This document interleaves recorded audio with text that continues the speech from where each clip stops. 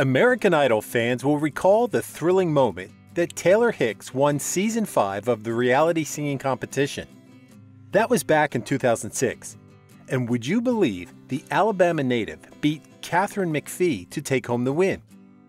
Hicks's raspy voice got his win, noting he went on to sign a record deal and that his single debuted on the Billboard Hot 100 at #1. So with that successful start, how did the gray-haired soul singer disappear into basic oblivion? Stay tuned until the very end to know about Taylor's whereabouts today. But first, please take a moment and subscribe to our channel, and click the bell icon to receive notifications on all our new videos. Taylor Hicks in American Idol. Taylor Hicks was born in Birmingham, Alabama on October 7, 1976. He started singing from a young age and discovered that he had perfect pitch. His brother urged him to participate in American Idol, and then his life changed. Hicks auditioned for American Idol in Las Vegas, Nevada in 2005. Even tough-to-please American Idol judge Simon Cowell predicted Hicks would run away with the victory, so clearly fans loved him. In 2006, Hicks officially became the new winner of American Idol, beating McPhee. He was the oldest contestant to win the competition at the age of 29. A number of brand endorsements and marketing opportunities soon followed his American Idol win. He released his self-titled debut album and debuted on the Billboard Hot 100 at #1.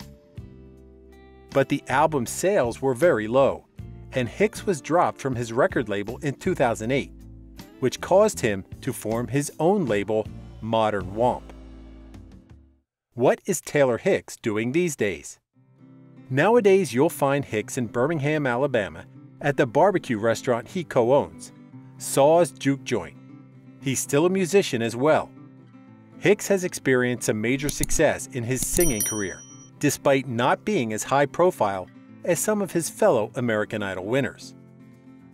The Alabama native recorded 3 studio albums and released his latest single, 6 Strings and Diamond Rings, in 2017. He starred on Broadway in Grease in 2008, before joining the national tour in 2009. He would also publish a book, Heart Full of Soul, in 2007. The now 44-year-old has made a few TV appearances, namely on Law & Order SVU. About the latter, Hicks shared on Instagram that his new songs are part of the movie soundtrack. Via social media, the singer also shares clips and photos that prove he is still performing with his signature Soul Patrol sound, harmonica and all. So, what is his net worth? Taylor has an estimated net worth of $1 million. In 2012, he bought his own Las Vegas residency at Bally's and then at Paris. Not only that, he made his fortune, all thanks to his book and album sales. He also scored a few endorsements and ads after winning American Idol. He also earned via his acting gigs. Taylor is one of the most memorable winners of American Idol. And with that, you've come to the end of this video. Did you like his debut single? Or do you follow him on Instagram? Did you know what he was up to? Write to us in the comment section below.